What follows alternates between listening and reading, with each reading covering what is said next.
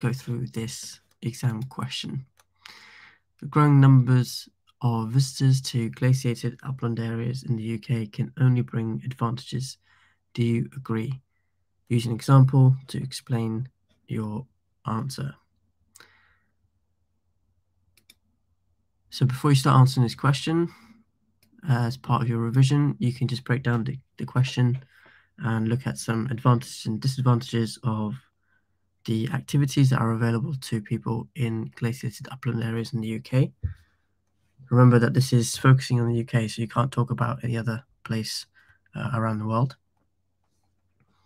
And you can agree with the statement, or you can disagree with the statement. You can be on either side of this statement. Let's have a look at some sample answers. I do not agree that it can only bring advantages. One advantage it does bring is more money, which helps support the economy. For example, in the Lake District, lots of people visit, which brings in lots of money, but it also disturbs the natural peace of the area and ruins the scenery.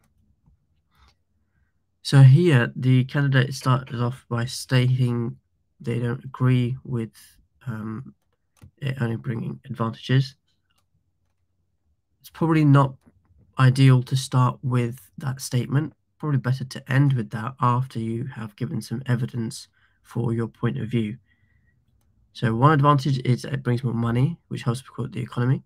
Okay, so it's talking about economic benefits, but then it doesn't talk about how or where that economic benefit is coming from.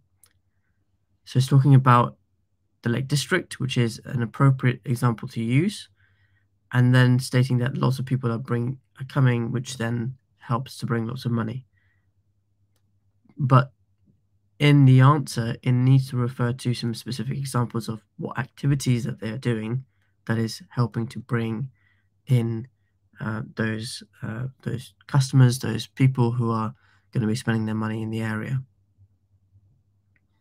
So this would be a low-level answer, probably 1 or 2 out of 6 in total, because the candidate has not referred to specific things that will bring economic benefit to the Lake District.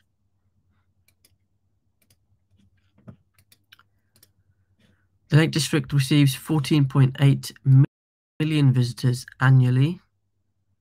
For the economy of the area, this is fantastic, with thousands of jobs being created and 1 billion is spent there every year. This huge sum of money shows how advantageous increased amounts of visitors can be.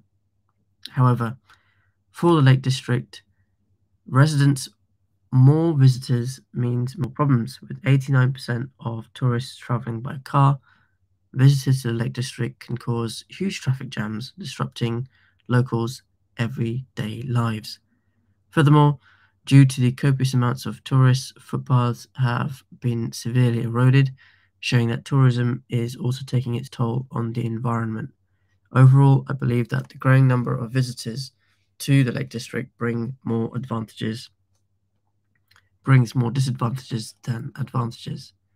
In this answer, the candidate has referred to specific detail, specific facts and figures throughout their answer, a completely relevant example, and has talked about specific advantages economically as well as disadvantages environmentally and perhaps socially too. It's also talked about at the end the environment being severely damaged, and then comes to a judgment about where they think they stand with regards to the statement of the question. This would be a really good answer. It would probably be top band 5 or 6 or 6 out of 6 in total. The Lake District attracts 19.7 million visitors each year. It's a good statement to start with. Evidence, key facts. Then it talks about 18,000 new jobs being created in 2014 and £1.5 billion being brought into the area. So validating with employment as well as the amount of money that is being brought into the economy. Second paragraph, however, jobs created are seasonal and low paid, a really good disadvantage because people probably are being employed in the summer rather than throughout the course of the year, and it tends to be low-level work.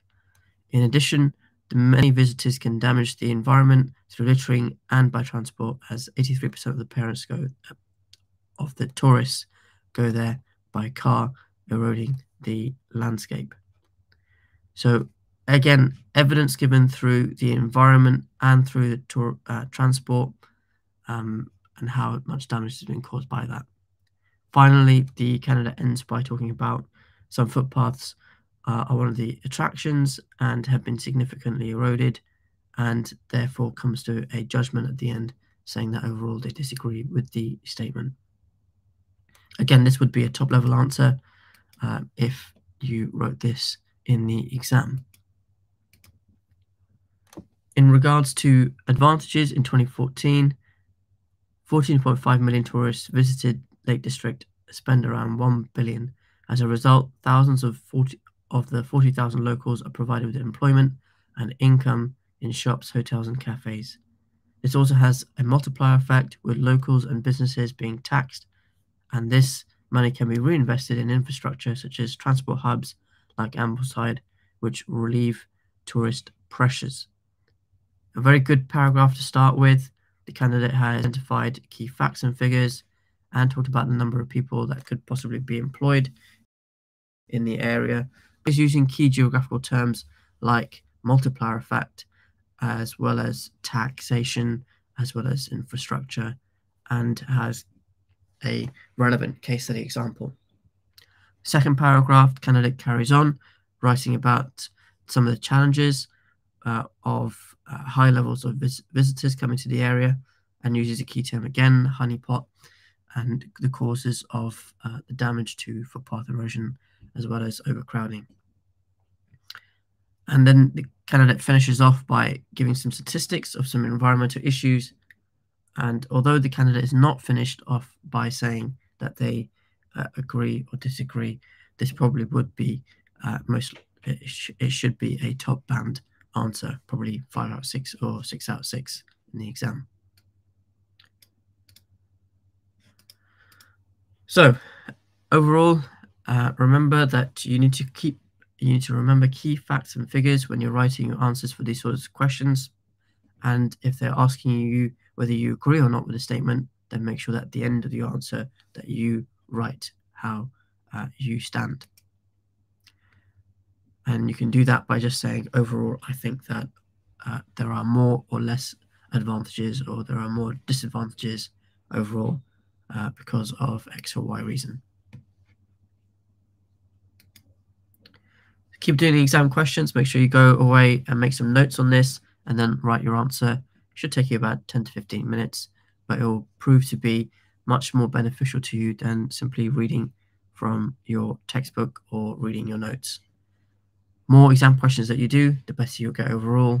And with the exams only a few weeks away, this will be the best form of revision that you can do.